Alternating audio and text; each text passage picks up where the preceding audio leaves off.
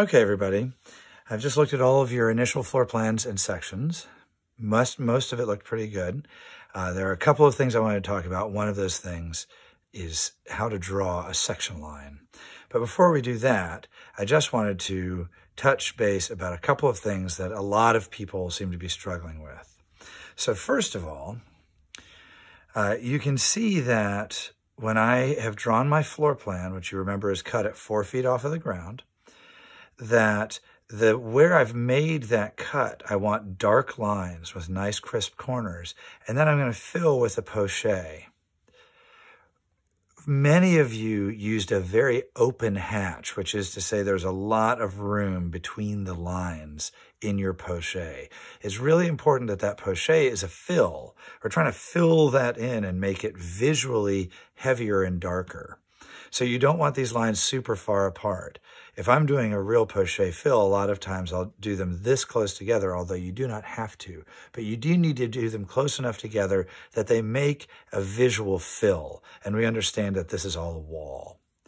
The other thing is that every drawing title should be in a title block like this. Many of you did not have that.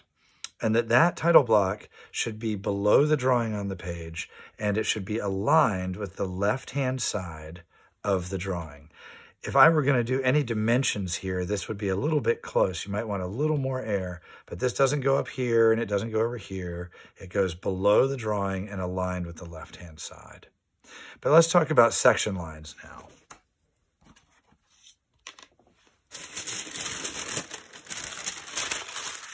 So as you know, you need to do 2 sections for this project at right angles to each other. So what I'm going to do is show you how to draw that section line and then give you a couple of thoughts about how to draw the section itself. So when we do our section line, and I'm going to take this section right here, many of you drew a line all the way through the drawing. We don't need to do that because it can make the drawing confusing. Instead, what I'm going to do is I'm going to draw a line on each side that are aligned with each other. And on this side, I'm just going to put what we call a foot. And a foot is a filled rectangle. All right, so it looks like that. And I'm just going to fill this like this. You could fill it with marker. You could fill it with a very close poché, but in some way that needs to be filled. All right. Then on the other end over here, I'm going to give myself a, where'd it go? 3/4, there it is, a 3/4 inch circle. I lost it there for a minute. 3/4 inch circle. That might be a little big. You could go down to 5/8 for this if you felt like that was more appropriate. And I'm going to name this section A. And then I'm going to come in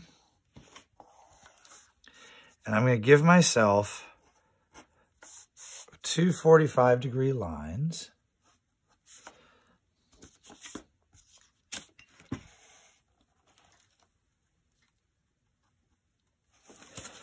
All right, and then this also gets filled. And again, you can fill that however you want to. Some people use marker on the back of the paper, which is totally fine. I'm just doing a really quick linear fill, which is also totally fine. But in some way, I want that filled. And so what this says to the viewer now is that we're taking a cut through here, and these tell us we're looking that way. And this tells us what the name of that section is, so that when I am looking elsewhere in the package or elsewhere on the plate for this sectional view, I know to look for section A. Okay, so that is the designation that we want to use. It doesn't go all the way through, and it is labeled. It has a foot on one end, and it has a triangle made up of 45-degree angles on both sides, and then is filled. Now let's come down here and look at our sectional drawing. I went ahead and made a sectional drawing at 9'6" of our 8-foot wide container. And you can see that I aligned it with my drawing, right? So the front and the back are aligned with my floor plan. The reason I do that is then I don't have to measure these. I can just drop them down with my triangle, drop them right into place. That also means that when I want to draw the location of this desk that I drew here, I can simply drop that in place, right? And now I know that tables and desks typically are about 29 inches high, so which is 2'5". So at 2'5", I'm going to give myself, I'm trying to keep my head out of the camera this time. Okay, and let's say that that's about 1 1/8" thick, which is a very standard, desktop thickness.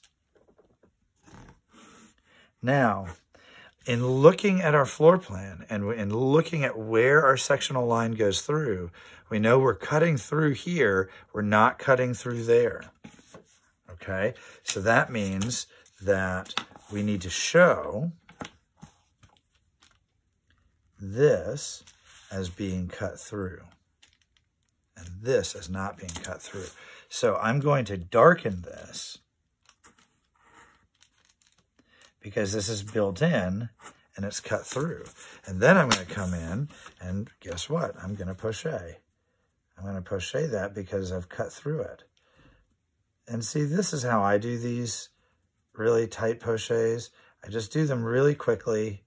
You can see that it travels pretty fast. You don't have to think about it too terribly much.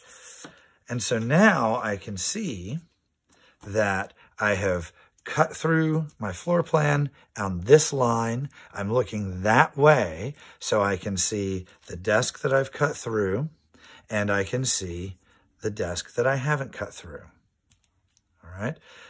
Now, there are other things we would need to do. Obviously, you can't just have that plane floating there. So there's probably some kind of little ledger strip on the wall that is holding that up. And that probably goes all the way across. It's probably attached to that wall back there as well. I'm going to use a slightly lighter line to show that. When we have something like a ledger strip that's just one piece of lumber, instead of pocheing, if you want to, you can just make a cross through it like that. So that's what I wanted to show you. Feel free to watch the video as many times as you need to understand what a sectional line looks like, which way it points, and how the corresponding section aligns down here. And then, of course, I would put section A and make my title here aligned with the left-hand side. Great. So many of your floor plans and sections looked wonderful, and I'm really impressed, and I look forward to seeing the final product.